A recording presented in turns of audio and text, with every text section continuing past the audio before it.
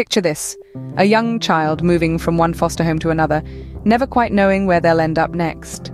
The uncertainty of tomorrow is a constant companion, a relentless shadow that never quite fades.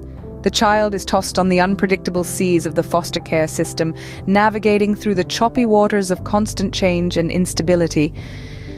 Imagine the emotional turmoil that comes with each transition, the constant upheaval, the abrupt goodbyes, the new surroundings and the unfamiliar faces. Each move a new adjustment, each foster home a new world to adapt to. The child is always in a state of flux, never quite able to plant roots or establish a sense of belonging.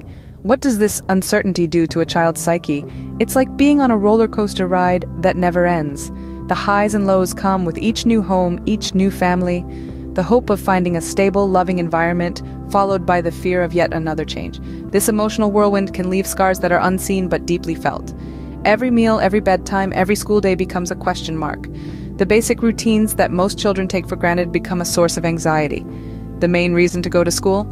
Not for the joy of learning or the thrill of making friends, but for the promise of a meal, a momentary respite from the gnawing uncertainty.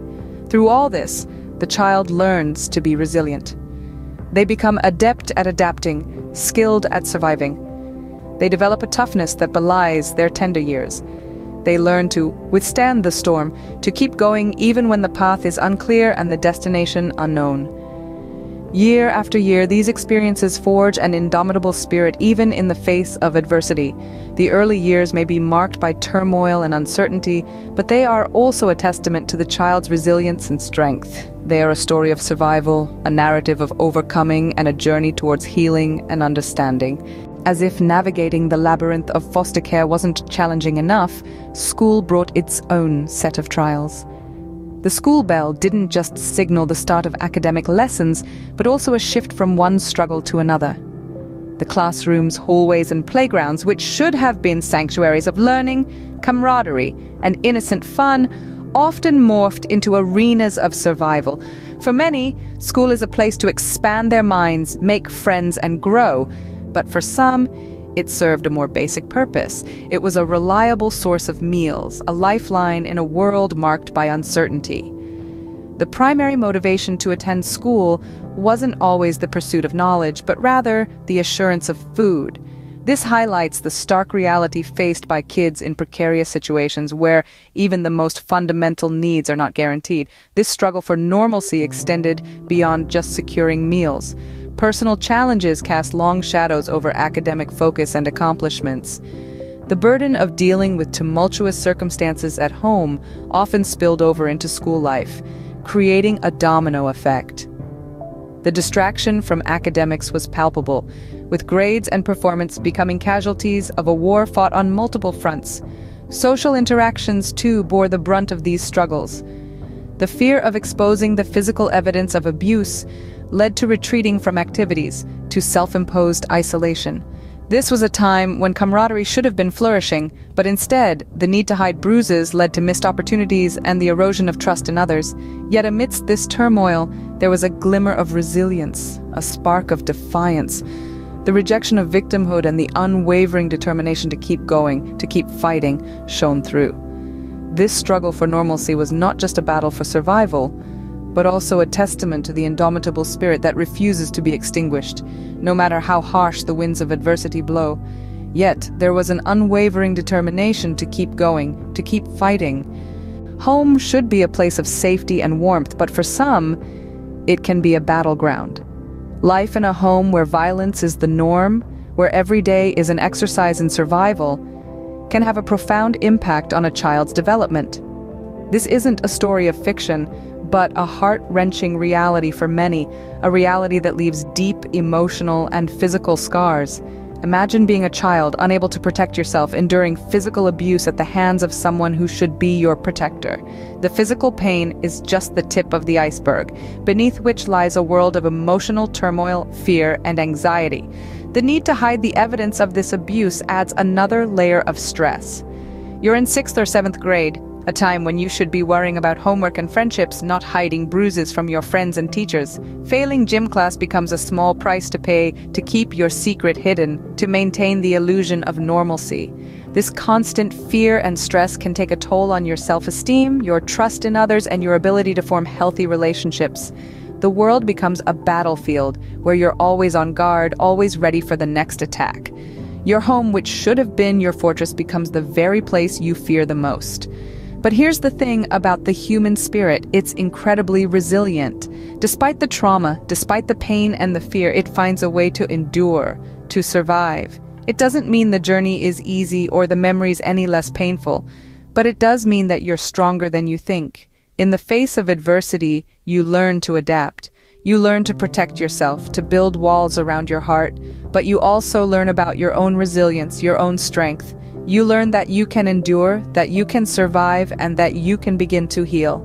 But even in the face of such trials, the spirit refused to break.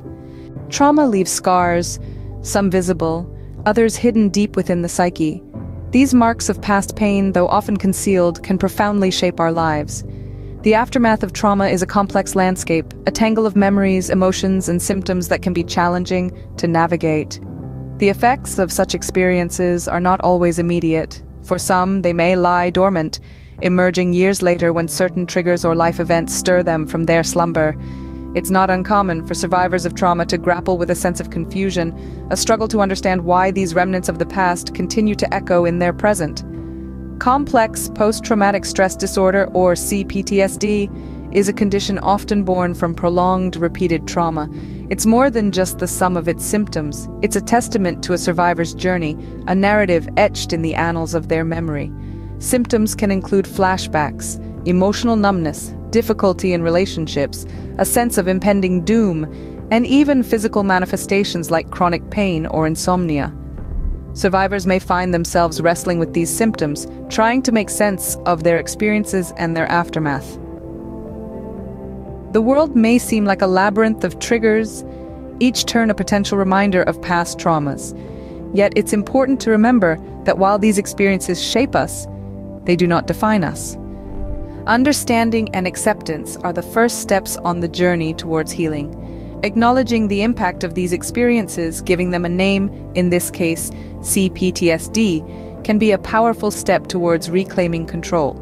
It's a process, sometimes a long one, fraught with challenges and setbacks, but also filled with moments of insight, growth, and self-discovery. And yet in this turmoil, there was a glimmer of hope, a spark of resilience. It's this resilience that fuels the journey of healing, the quest for understanding, and the pursuit of a life not defined by past traumas, but enriched by the strength and wisdom gained from overcoming them. Healing is not a destination, but a journey, often long and winding. It's a path that begins with the courageous act of recognizing the pain and trauma that one has endured. This step, though daunting, is the first stride towards understanding and healing. It's about acknowledging the impact of past experiences, even when they're painful and difficult to revisit. In this journey, seeking help is an essential milestone. It's about reaching out, opening up, and allowing others to aid in the healing process. Whether it's a trusted friend, a supportive community, or a professional counselor, these connections serve as beacons of light, guiding us through our darkest moments. Understanding complex post-traumatic stress disorder, or C-PTSD, is another significant step in this journey. By learning about this condition, we begin to understand how prolonged, repeated trauma can affect our minds and bodies. We learn that our reactions and coping mechanisms are not signs of weakness, but rather normal responses to abnormal circumstances. The journey of healing and understanding is ongoing. It's about learning to navigate the ebbs and flows of life, armed with newfound knowledge and tools. It's about learning to recognize triggers, manage symptoms, and most importantly, show kindness and compassion to ourselves. But this healing journey is also about more than just recovery. It's about transformation and growth. It's about turning past pains into a source of strength, using our experiences to educate others, and fostering a deeper understanding of mental health. Remember, healing doesn't mean the damage never existed. It means the damage no longer controls our lives. It's about reclaiming our power, our voice, and our right to live a life that's not defined by our past. Through it all, one thing remained clear. The strength to endure, to heal, and to grow was always within.